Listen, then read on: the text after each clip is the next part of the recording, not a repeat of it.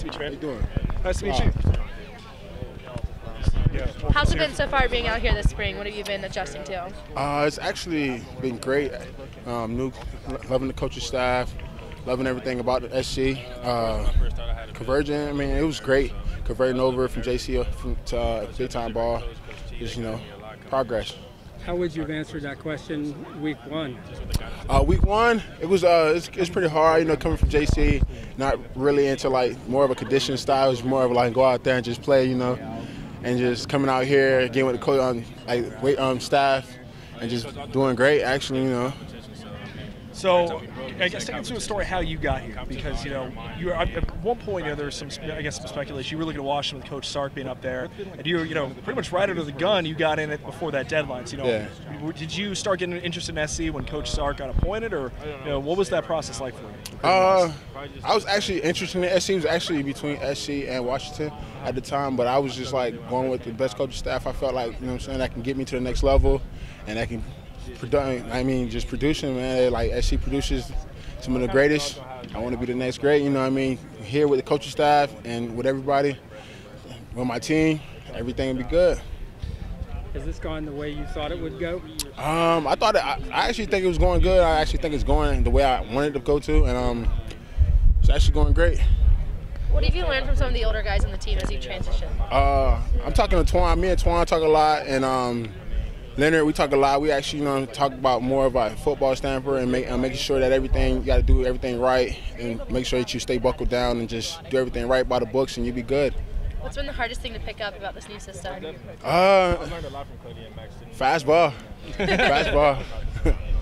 Just the pace. The pace is very fast, but it's doing throughout these weeks of practices, adjusting to it and getting in shape, so it's getting very, very good.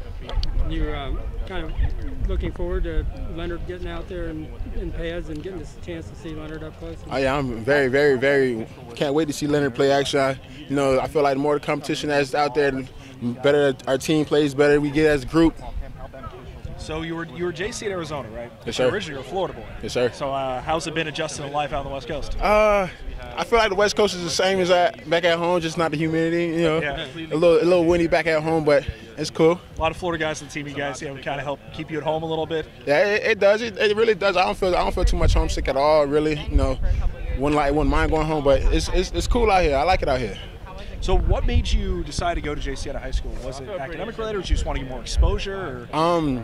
Coming out of high school, I was actually being looked at by a couple of big-time schools like Florida State and stuff like that. But I just during that time, I wasn't really buckled down to my academics, so I had to really go through JC and buckle down and understand the process, and understand and just grow as a person and as a football player.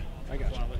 How's it going to feel to be back out at the Coliseum on Saturday? It's going to feel great. My second time out there. Can't wait. Crowd's going to be crazy.